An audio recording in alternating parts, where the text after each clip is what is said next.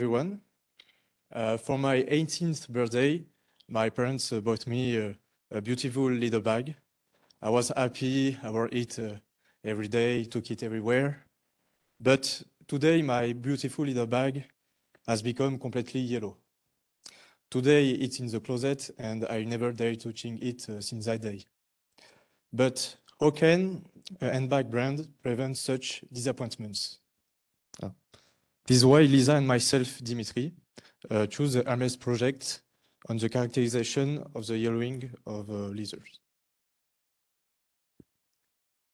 Hermes is a French family business and one of the world leaders in the luxury industry. While it produces many other goods like scarves or perfumery, it's really the leather items which boosted its prestige.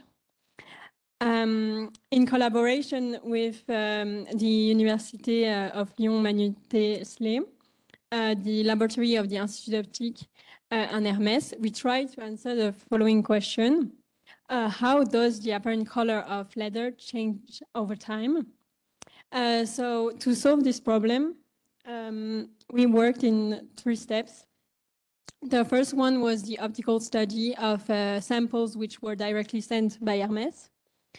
The second step was finding a theoretical model which allows us to, in the third step, predict how any piece of leather will evolve.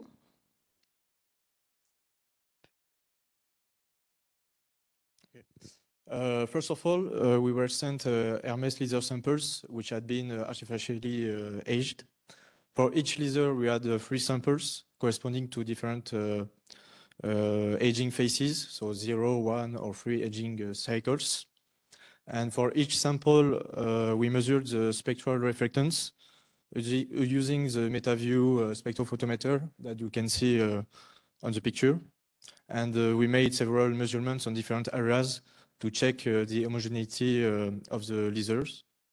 And after we made all these optical measurements, we started thinking about a theoretical model matching our observations best.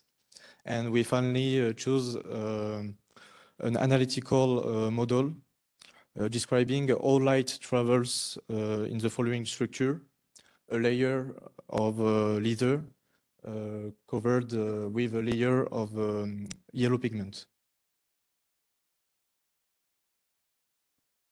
The thickness of the yellow leather varies over time as the leather gets more yellowish.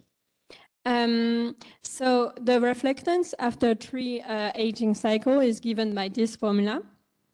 In this formula, the RS, RI, T in and T out are known values which depend on the fabric and also on with which direction the light enters and exits all these complex.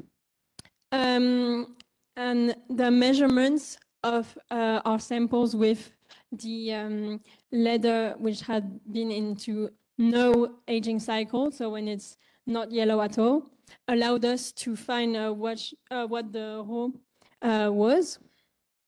Then the measurements on the samples which went into 1 aging cycle, so when it's just a bit yellow, allowed us to get the value of T. And finally, the only thing left for us to find was the gamma. And for that, we use the samples where the leather got really yellow. And so what we did is we plotted our measurements, which are in blue, and we made a gamma vary, as you can see here, until we got the right graph matching our measurements. So this also allowed us to check that our theoretical model worked really, really well, because as you can see, the prediction and the measurements really fit well.